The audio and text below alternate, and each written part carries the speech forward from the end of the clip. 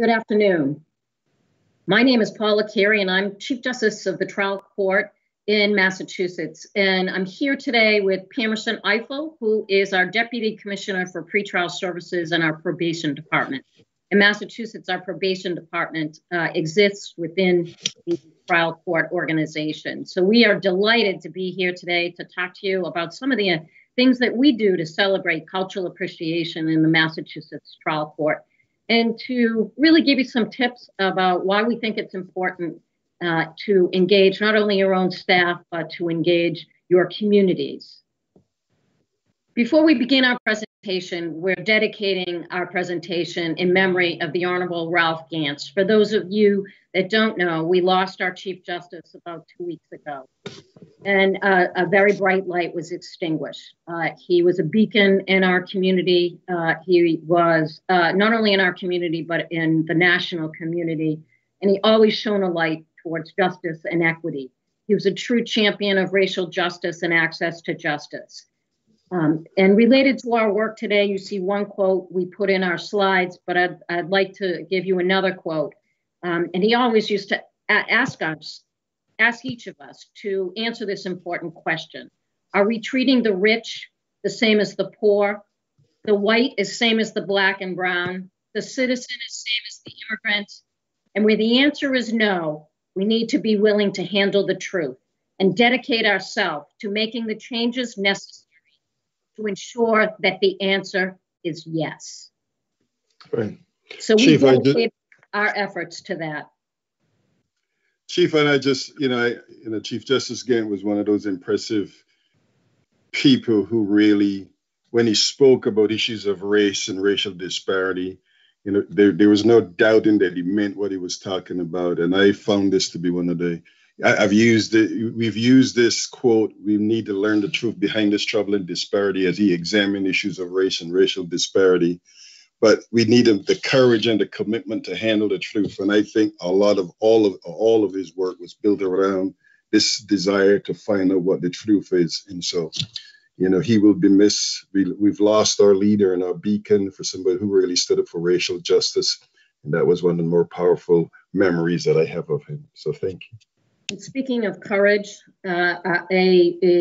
a report was issued by Harvard University that was commissioned by Chief Justice Gantz in 2016. It took them a bit of time to complete it, about racial disparity within the criminal justice system in Massachusetts.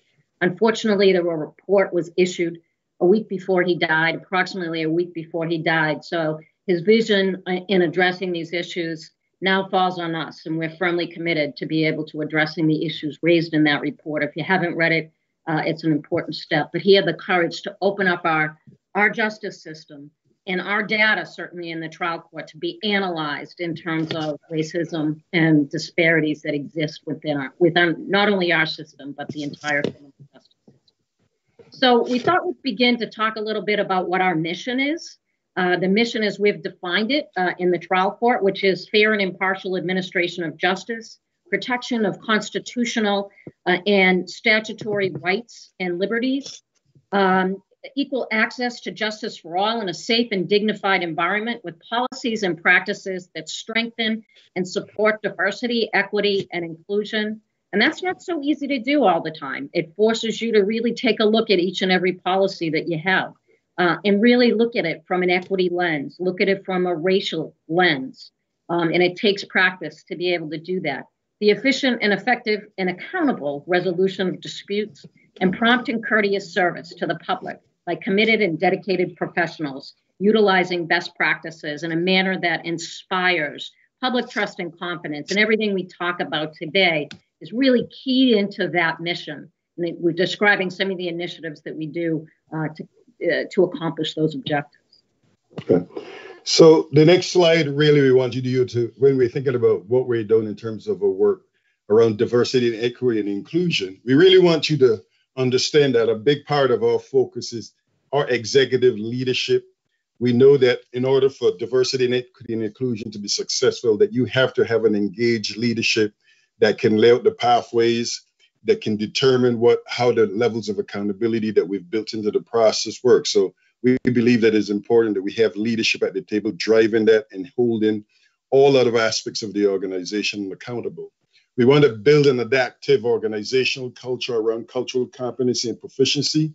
We see these as important components when it comes to serving and meeting the needs of a diverse population. So what do we mean when we talk about an adaptive organizational culture? 50 years, 20 years, 25 years ago, when we were talking about diversity, we were really focusing on the issues of race. But we believe, when you look at the different dimensions of diversity, there are 20 different dimensions within that. And so we wanted to make sure that as an organization that we address issues, whether you're Black, white, Latino, Asian, gay, straight, different folks from different religious backgrounds or physical abilities. We wanted to make sure that the organization could address all of those needs across the diversity spectrum. We know that data-driven analysis and the use of metrics are important because we want to be able to measure where we're at. We need to be able to analyze where we're at. What does the data tell us about our current organization? How are we servicing and meeting the needs of individuals? And we need to use data in a way that it holds us accountable to all aspects of diversity as we move forward. We also wanted to make sure that we wanted a diverse multi-level employee involvement and participation. Meaning we want every person from every level, from entry level right through to the highest level of judicial leadership involved in our work around diversity, equity, and inclusion. And we have that here in our trial court system.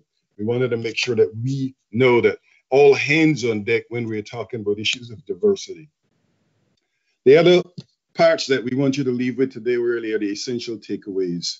And we think we go to the point that an informed commitment to diversity and equity and inclusion are essential factors in delivering justice with dignity and speed. So we really want a court system that understands the needs of diverse populations that come before it, that is reflective, that understands the types of resources that exist. And we want to be able to provide that to our communities.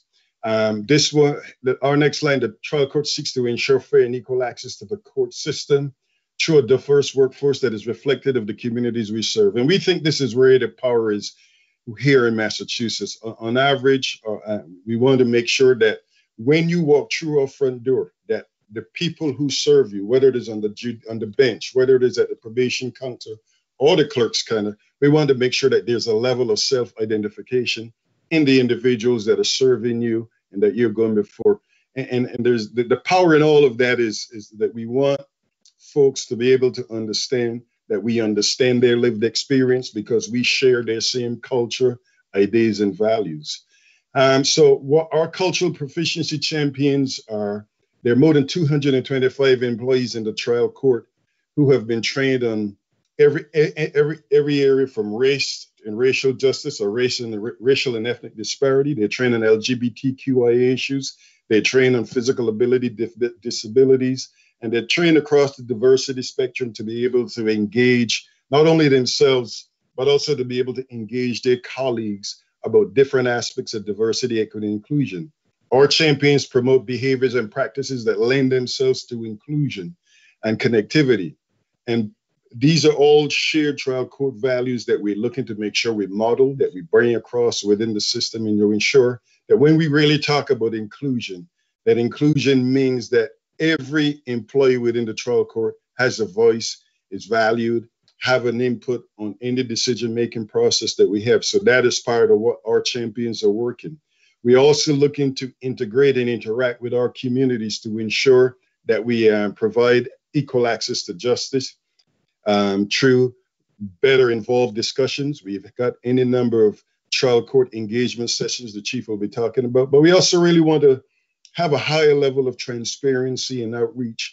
And I think these are some of the things that Chief Justice Gantz will really focusing on. The issue of transparency is a powerful one if you're really talking about delivering equal access to justice. And thank you, Pearson. And we know that we can't do our work in this area in absence of the world around us. So it's particularly important that we consider the circumstances that we all live in and our communities. So how do we get here?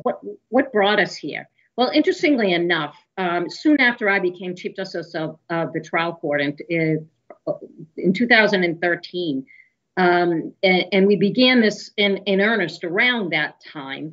But we knew we had a problem, but we didn't quite know how to get to it. And the reason why we knew we had a problem is that we had judicial evaluations that were being conducted, and judges of color were concerned that they were being judged unfairly and more harshly than their white counterparts.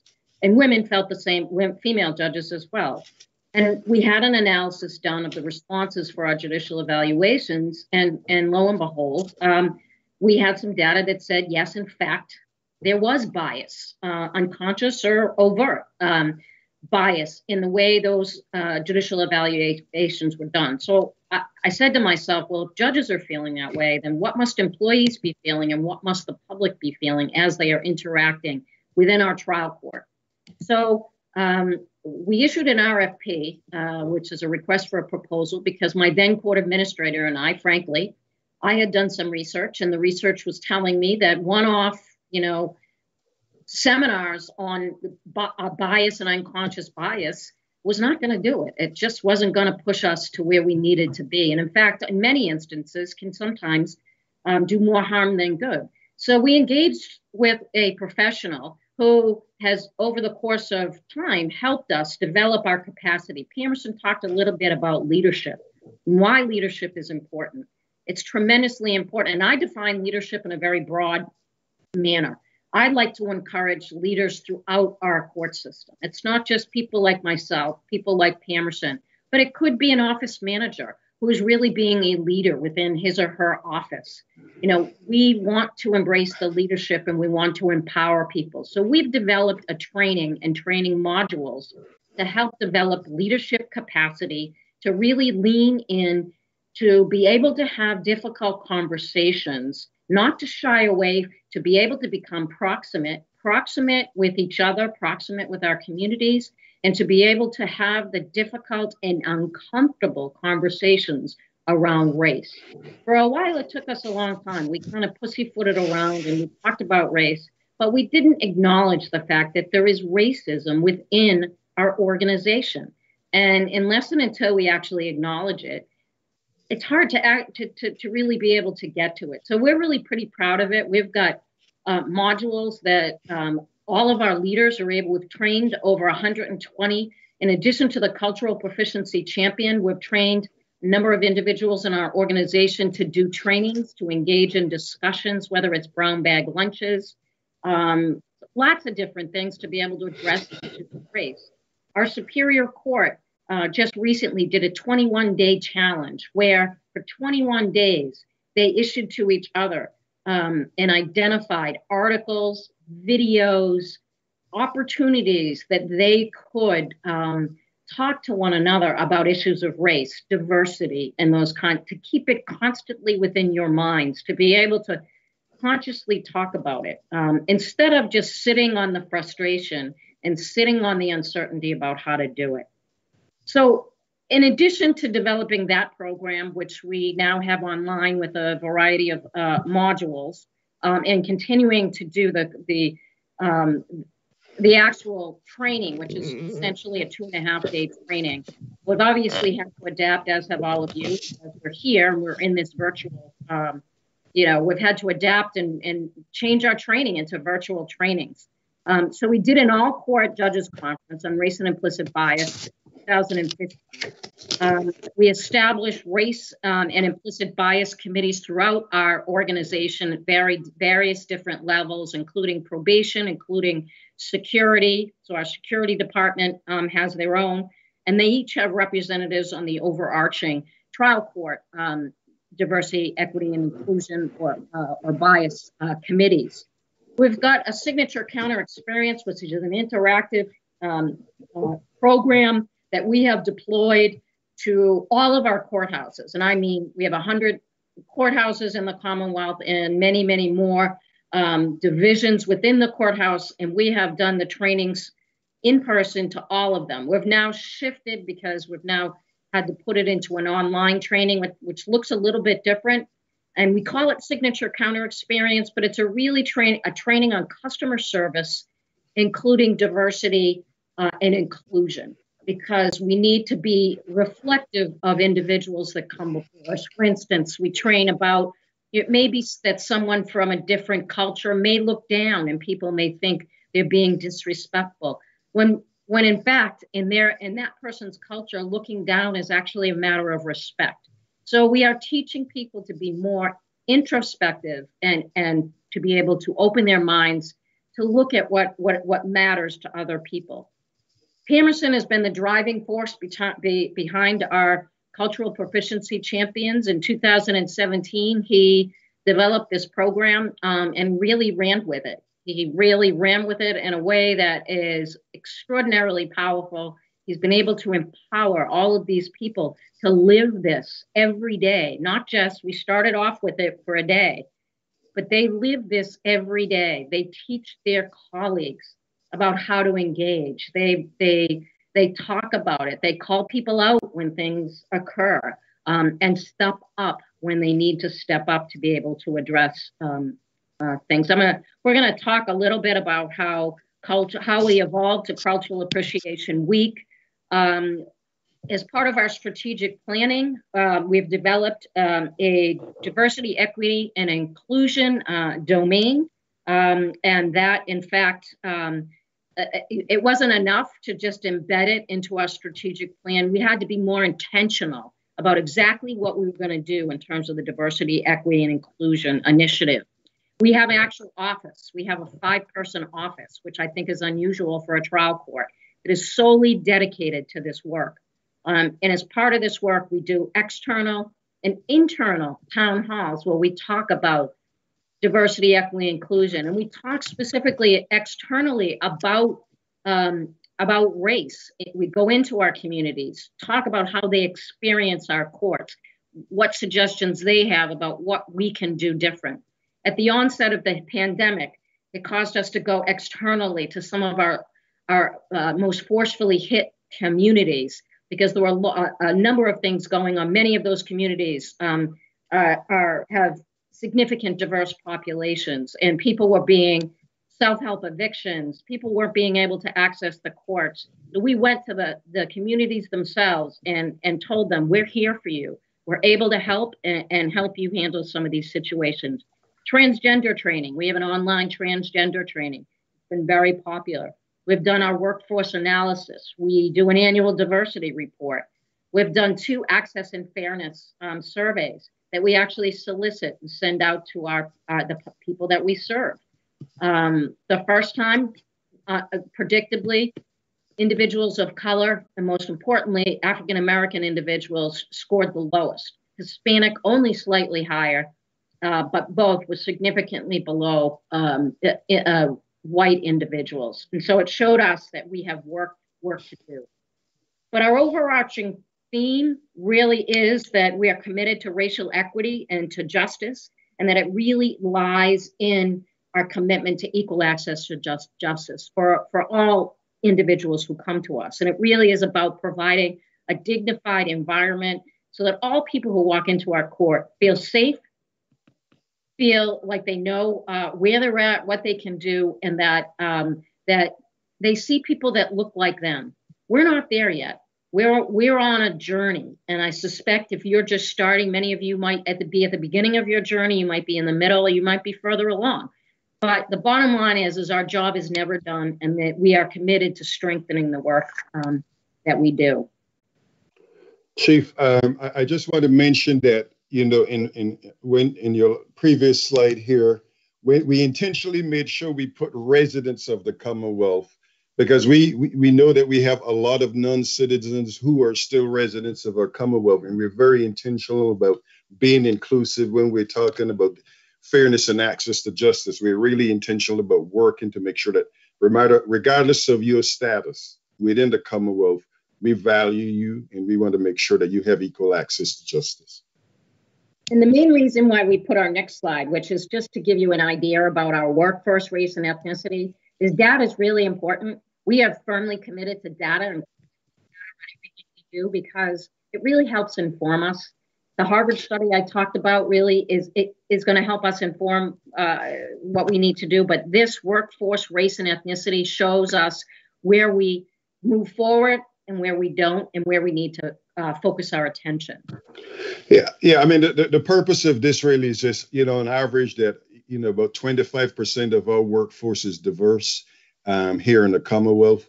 We are about 58% of all of our employees are female.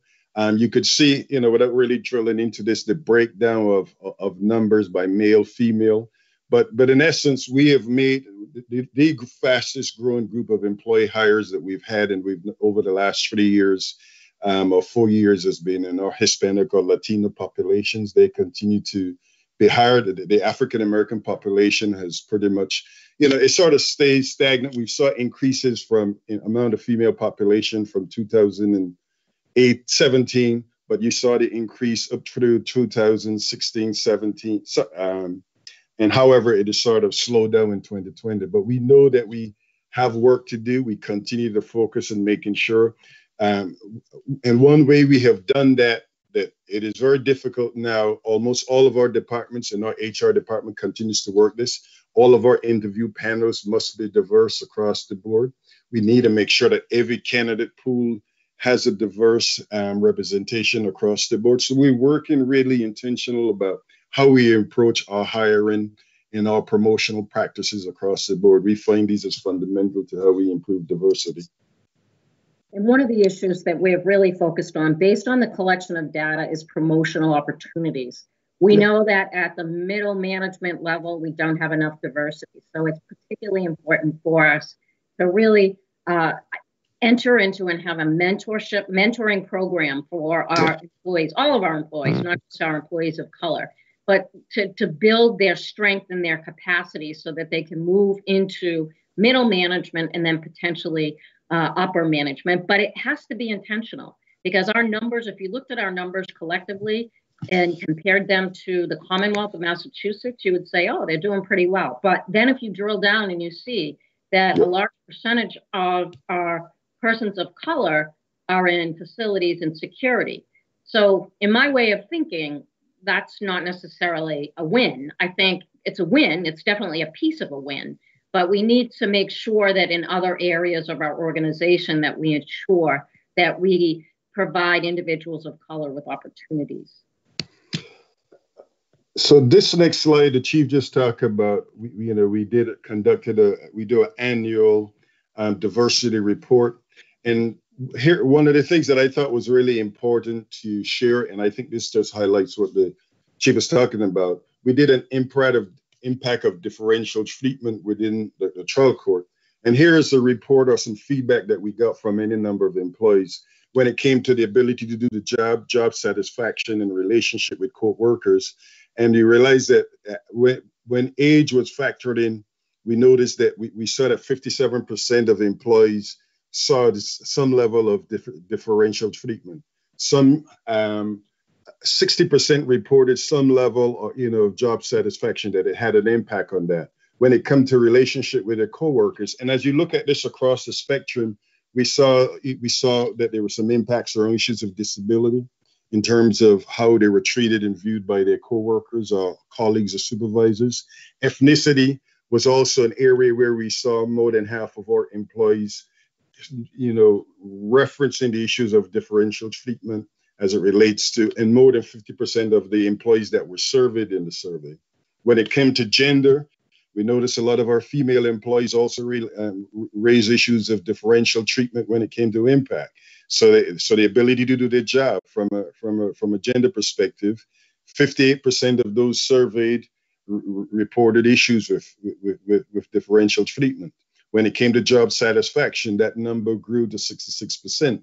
And when it came to issues of relationship with coworkers, so we understand and know that we've got to continue to use this data to drill down in our ability to really build an inclusive work environment and culture. When it came to race, we also saw that there was also these issues around differential treatment. And so as an organization, I think we're beginning to, as you become more diverse as an organization, that's an important element. But really, how you build inclusivity, how you build equality, and then how you get ultimately to that equity conclusion where all of your employees feel valued, engaged, and appreciated, and all of the input, insights, are valued as along with the same lines and spectrum as their white co-workers, we know that we have to get to that point, and we understand as an organization that we have work to do.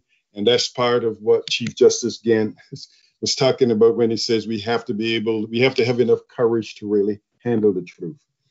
Now, we were talking, or we really wanted to talk to you about our cultural proficiency champions. And when we started this initiative back in 2000, it was born out of our strategic plan 2.0 in 2016. And, we created the cultural proficiency champions and the role description in 2017.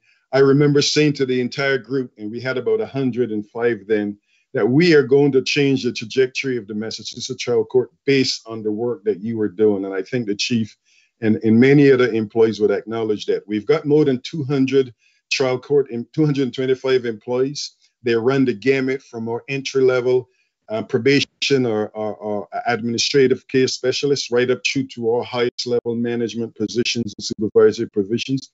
They're in the district court, juvenile, superior, probate, family, housing, land court. They're in the probation service. They're across the security facilities, jury commission, office of community corrections. And these are all departments within our fiscal and HR office.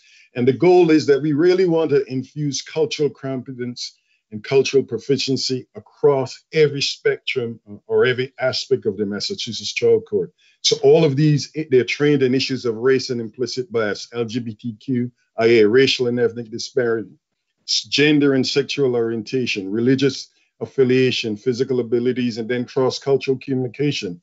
I was a chief probation officer a number of years ago, and I had a probation officer who was getting into these sort of arguments with the probation because the probationer wouldn't look him in his eye. And this was a young black male. And I said to him, have you ever engaged with this young man and realized that in some neighborhoods in his areas that if he looked and had eye contact with people across the street or in certain neighborhoods, it may be viewed as a challenge and therefore it could result in a death sentence? Do you realize that him not looking in your eye may be a sign of respect? Maybe you should engage him in those conversations. And so part of this idea of cross-cultural communication is to really understand that how we engage and communicate with some of the people that we work with is an important part of messaging to them that they're respectful. I had another instance where a probation officer was upset that a woman from a Sunni Muslim background refused to shake his hand. And what he didn't realize and what she conveyed and her husband conveyed that within her culture or within her religious set, it was important that women did not have physical contact with men who were outside of their family. So there's small little things that we may ignore, but cross-cultural communication is an important part of what we do when we talk about cultural proficiency champions. So our champions are really trained to engage at the local level, to look at things that speak to inclusion and focus on how we can become a much better trial court. Can I add something here, Pamerson? And that is, we talk about physical abilities. I think there's also abilities in different ways and trauma that many individuals who come to us come with, ACEs scores because they've suffered from adverse child experiences, even our employees, frankly, and it may suffer trauma. So we established probably about a year or two ago a trauma team in the trial court. And I have to tell you that I've never had so many people volunteer to be on a committee as I had volunteer to be on this committee. And what is amazing about it is that in light of COVID, there's been a lot of trauma for employees and for the people that we serve, so that we've had to pivot and be able to address things like that. 2 weeks ago, when we lost Chief Justice Gant, we had to pivot. We had a lot of people who were traumatized by that loss, and we had to do a number of Zoom calls to be able to address it. So it's about having your organization be able to be nimble and be able to address some of the issues that are before you. Yeah. So the role of the cultural proficiency champions in our trial court on any given day, if you sit in a meeting with our champions, for me, it's one of the more beautiful things you'll ever see. We've got employees from every race, class, creed, color, orientation, physical or ability. gender orientation. And so it's one of the more empowering sites that you'll see. But the role of the champion is to work towards enhancing the trial court's commitment to all of us as employees, to our customers. And we don't view, more often than not, we're trying to make sure we change the lexicon or the language around defendants. We see them as customers because they're entitled to a quality service, experience, and outcome. We also want to make sure that we're able to bring all of our employees together and maximize user satisfaction, but we also want to make sure that they're culturally competent workforce. And when I talk about cultural competence, is that knowledge acquisition. Really what we're interested in is all of our employees being culturally proficient. And when we talk about cultural proficiency, we're talking about a demonstrated capacity to work with and service the needs of any individual or any person that walks through a front door or comes in through the back door, naturally through an arrest. But we want to make sure that we can service the needs of any individual that comes before a trial court or one of our agencies, offices, or departments. The picture on the right, you'll see the chief. We're here, myself, with the Chief Diversity and Experience Officer to the far left, and Chief Justice Carey and the Commissioner of Probation. And we're providing a trial court employee with an award as for his service as being a cultural proficiency champion. And he's a community service worker out of our New Bedford, Bristol County area. Peterson, do you want to talk a little bit, if any of the folks in our audience are interested in starting a program like this, do you want to talk a little bit about what it was like for you to begin the program in 2017, and then what kinds of things you have to do to build up to make it happen? So part of what this was born out of our strategic plan. So I was in charge of, within the probation service, how do we go about building workforce diversity and cultural competence? And so part of what we did, we created a group of individuals, about 12 to 15 individuals that formed a workforce diversity and cultural competence committee. And so one group was broken down into customer service, experience, and outcomes. One was focused on workforce diversity.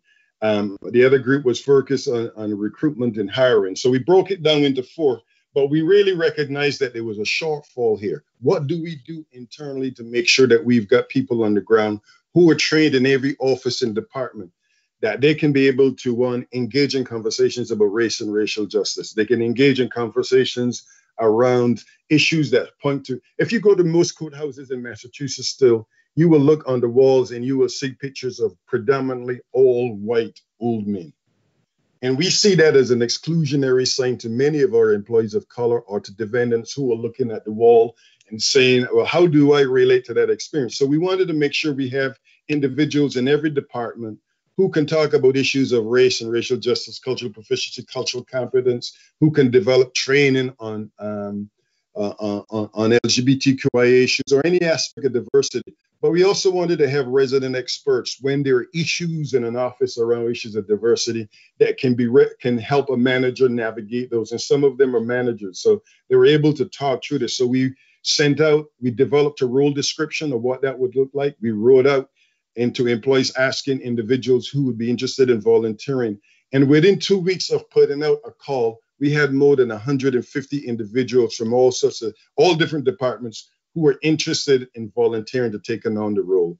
And so we started there, and we decided that in order to really make this, we wanted to plan an event that would celebrate the richness of the diversity and the cultures that we have in the trial court. And so we came up with an event that, Chief, I don't want to steal that, you'll talk about. But part of that is really, looking at what the issues are and then developing a template. And we're happy to share with you all the role description, the write-ups, the types of trainings that we've undertaken to ensure that every one of our champions are trained and able to engage in these conversations. So even before we got to the inflection point of George Floyd and Breonna Taylor and Ahmaud Arbery and Rashard Brooks and any number of other individuals we were looking to see how we can address these issues. If you are Black or brown or Latino or gay or straight employee in the trial court, these are real issues that we come to work with every day.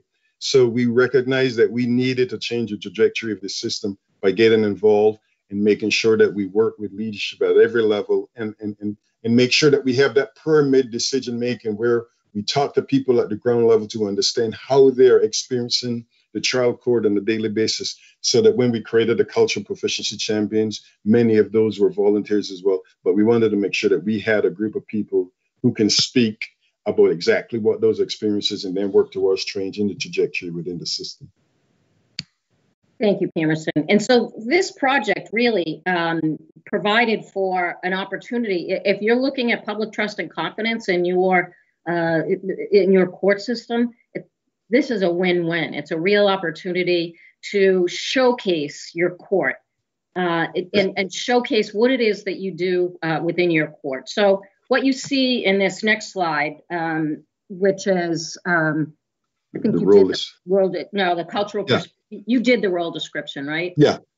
So the next slide is Cultural Appreciation Day, September 28th, 2017. And I think this is my favorite. The beauty of the world lies in the diversity of its people. I have that in my office and actually in my office at home, because I love it so much. I think it's just really reflective. And as a result of what happened, this was a one-day event that Pemerson sort of, it was the first time we did it, and we did it for one day. And of course, that wasn't enough. I found out that Connecticut did it for a whole week. So I said to Pemerson, heck, we have to compete. So we need to do it for a whole week. And it really took off. But it was a win-win for everyone. I mean, it engaged everyone within the organization. People cooked. They brought their ethnic dishes in, shared it with more than just staff, because we brought the public in. Anyone who came in for their court case was welcome to grab a bite to eat, and whatever. They participated in events. We had school children do artwork for us. We had community dancers.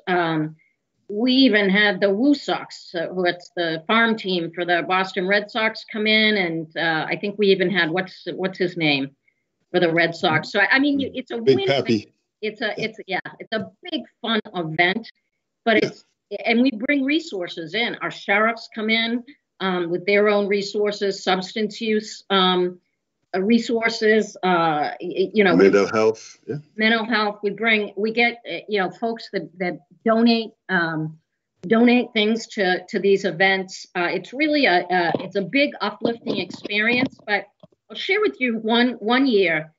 It also illustrated that at times, we know we have work. We had an event where one manager only let his employees participate in the event for a very short period of time.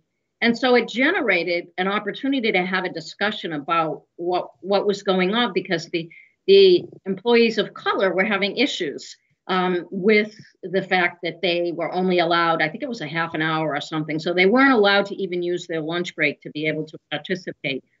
So we've moved on significantly from there, but it again gave us the opportunity to have a discussion. So do you want to talk a little bit about how we morphed it, because you really designed how it morphed into Cultural Appreciation Week, and how you pick your sites, which are the major sites? Yes. So what we do, so this next slide really talks about how, what is Cultural Appreciation Week.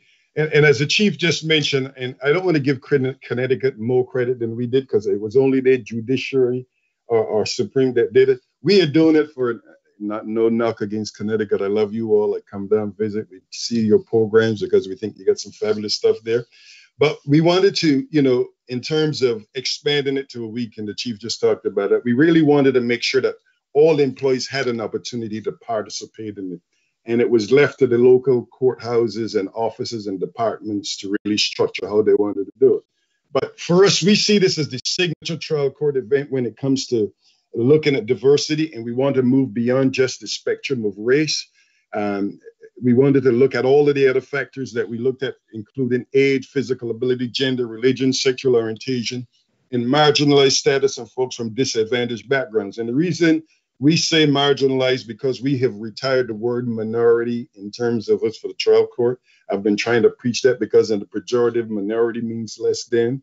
And I'm a big guy. I'm 6'3", 260. There's nothing minority about me. I'm a massive guy. So I want you to view me in all of my dimensions. So I get away from that concept of the whole word of binarity. But again, part of this is we really want to promote. We bring community groups in, we bring community events in, we bring our providers of mental health, substance abuse, all of our schools. We try to make sure that we want to reflect that. We want to show you a different side of the child court. We really want to engage you in about equal access to justice. And part of this is getting to understand what resources we have in the community, how we can be better on this, how we can be better knowledgeable of those, but then how we maximize the skill sets of our employees, marrying with those resources. And so Cultural Proficiency Week, Cultural Appreciation Week is really the highlight of trying to bring all of those things in and celebrate them together. So it's really for us an infusion of culture along with what we do here in the trial court. So this would, you can talk a little bit about 2018. So 2018, we really wanted to, we missed the word from here, but it really was about embracing and celebrating our similarities and differences. And part of what we were trying to get champions to do, what we really got the champions to do, was to find out those things in your community that are different, that we really never really see and experience in the trial court, build a theme around that, and then make sure that we as employees celebrate that. And we saw in our employees, in addition to, talking about the differences, we shared video montages, we talked about others' cultures, we shared foods, recipes, dance, music. We wanted to really, we also wanted to draw in more schools and other agencies into the mix. And so part of going out and talking about embracing and celebrating our different similarities and differences was to really expand cultural creation beyond the doors of the trial court. Because in 2017, as much as we brought some schools in, we really wanted to blow the doors off and bring in a lot more agencies in to participate in the Cultural Appreciation Week in 2018. And it's my favorite week of the year because I get to go each day. I get to go to a different location or sometimes multiple locations, and they're usually the seminal events that really we get a lot of local press related to it, and the purpose of the press is really to educate folks and to show that we as a court system are part of the communities that we serve. So that's particularly important to us. So the chief just that we have 5, on average, we just at random, we pick a number of sites and where we want to make sure we get as much leadership as well as much support for those. And more often than not, we have a number of court locations where you will have Superior Court, District Court, Housing Court, Land Court, and Probate. So we tried to link the celebrations because you have all of these court departments working out of the same complexes or justice centers. And so we showcase not only, the diversity within that those court departments, but we also looking to expand it and show, of course, the diversity within those communities and court district that they serve, which more often than not are countywide. The district courts may handle a number of different courts, and you may have 7 or 8 local district courts in the county, and then you'll have one Superior Court, one Probate Court, and one Housing Court that may cover all of those. So we're trying to draw in all of the different pieces there. So, Chief, this is your next slide and one of our favorites. Yeah, it is. And the other thing you should know is that we have at least one naturalization ceremony each year. Last year we had 2, which for those of you that have ever participated in a naturalization ceremony, it brings tears to your eyes. It's so incredibly moving and powerful. So it's great.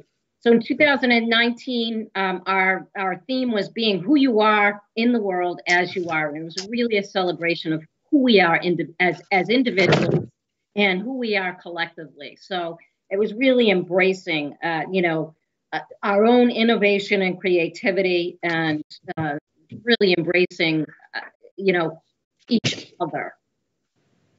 The chief just mentioned the naturalization ceremonies, and so we've had this year. We will have, even with the COVID pandemic, we're going to have a naturalization at the Fall River Justice Center, which is in the southern part of our state. The goal, and we will be doing about 7 or 8 naturalization ceremonies in the outdoor, in the garden, properly social distance.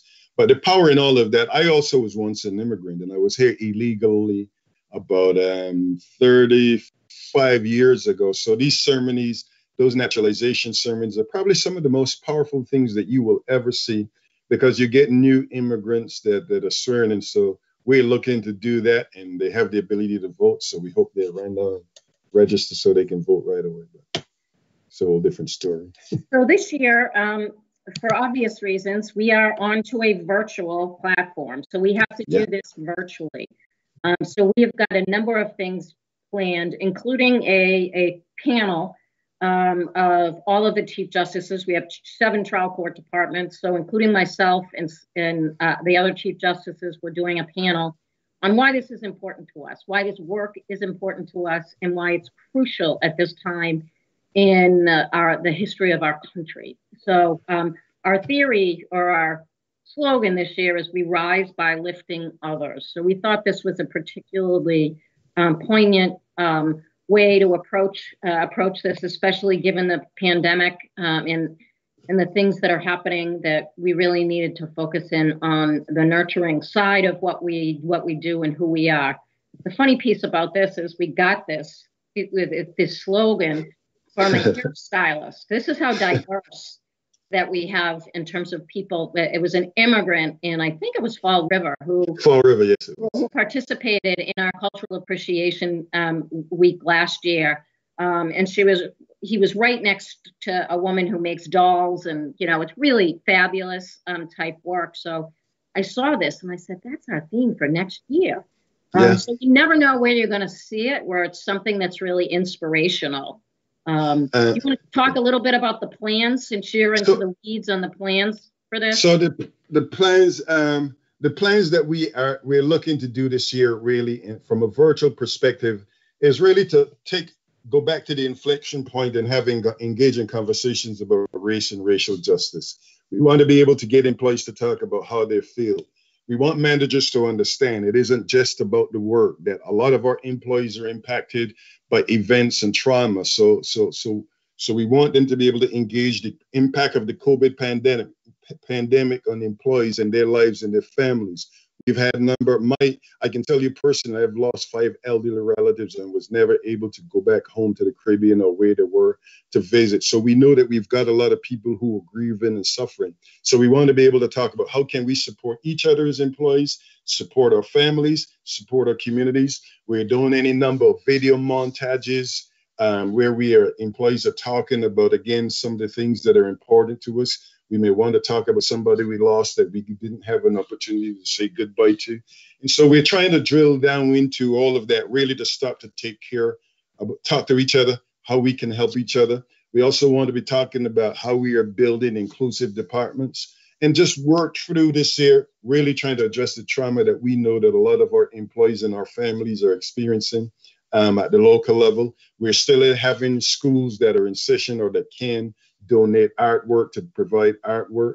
In a couple of locations, employees are using, you can see the globe in the background with the handprints. Employees are coloring handprints, and they're putting some cultural facts, race, class, gender, dance, music, all of the things that they find important to them. And that board will stand in the rest of the, somewhere prominently in the courthouse this year or in their local departments, just as a sign to say, we know you're there. We know you might be working remotely. We know that you might be working in teams where you're not seeing each other, but we are still one community. We are still one court community.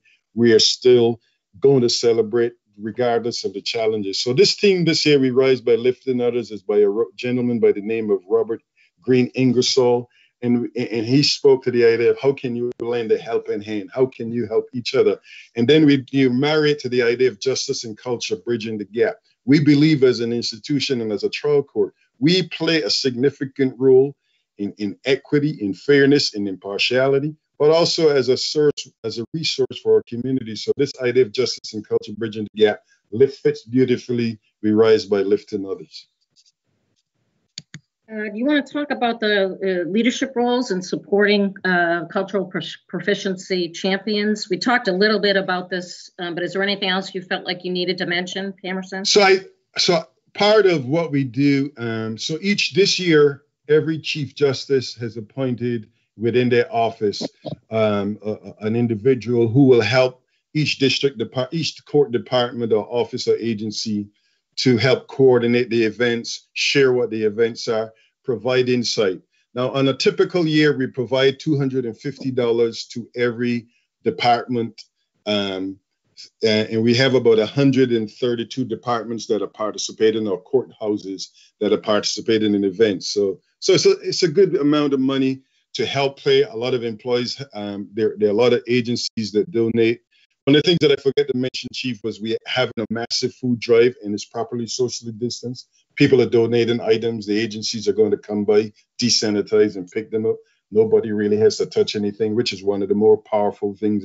Every year we have food drives around the state that donate foods and clothing to any number of homeless shelters in our communities. But the role of leadership is to make sure that we have a champion in every department, then make sure that they are able to be trained, and then also make sure that those champions have opportunities to address issues, to be on staff meeting agendas, to talk about different issues, bring topics, bring trainings into the department. So we recognize that, when we talk about mentorship, I also want to say this: more than 25 of our champions have been promoted to higher level positions within the trial court, some as up to the level of chief probation officer. We just had 3 champions that were promoted to chief. So it is also, for me, a recognition that if you do great work in these areas, there's also potential growth opportunity for individuals who are looking to grow. But really, leadership role is to really help, provide the supportive environment where champions can focus on issues around diversity, equity, inclusion, and bring all of those issues to the forefront.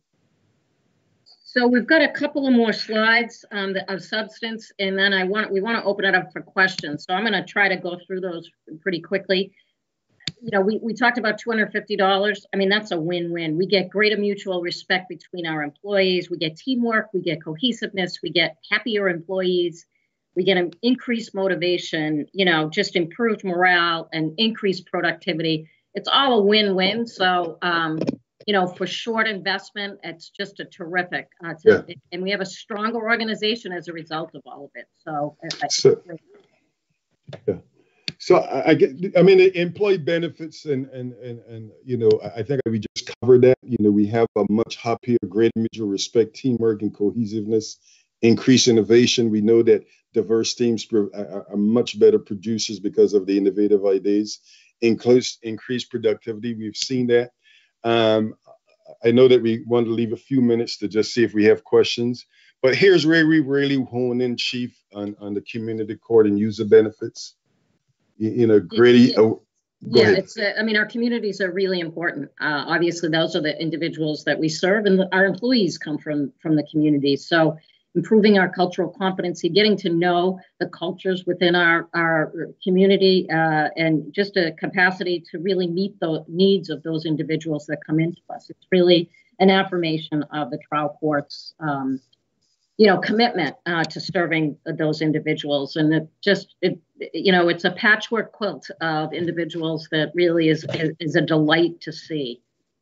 So in the last, several years, myself and the chief and many of us get out to a lot of events, but this remains for me the most defining photo all across our cultural appreciation celebration. And these are probation officers and administrative staff from the Chelsea District Court. And there are native Ecuadorian dress, which is really one of the most fantastic things that you will ever see. Performing traditional dance, provide foods. Olga Latarulo is a probation officer in Chelsea District Court. She also works for Univision. She teaches Spanish languages to individuals. She teaches English to Spanish language speakers in the community to ensure that they can acculturate into the American process. And then these are photos of any number of different locations around the staff. Quincy District Court, you see a traditional Chinese dance. The Boston Municipal Court have a native Wampanoag dance group that came through. And then you see the different celebrations here across the Commonwealth. And I'm just showing you these pictures. 2018, we saw some of our court staff and employees that are celebrating.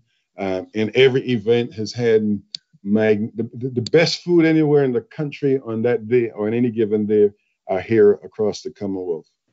Again, this is from 2019.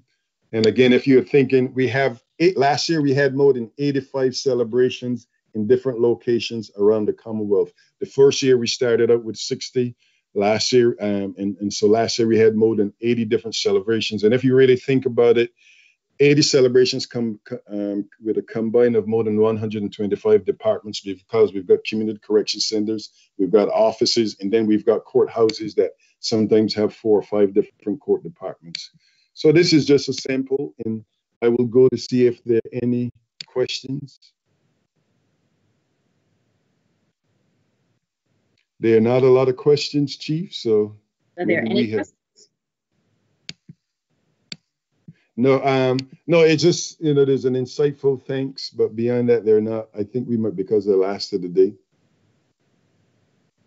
Well, I guess would just like to thank you for your patience and your listening to us. We're excited about the work that we do. We think it's important for trial courts across the country. It's a unique way of addressing issues of racism, addressing cultural proficiency, and addressing diversity, equity, and inclusion.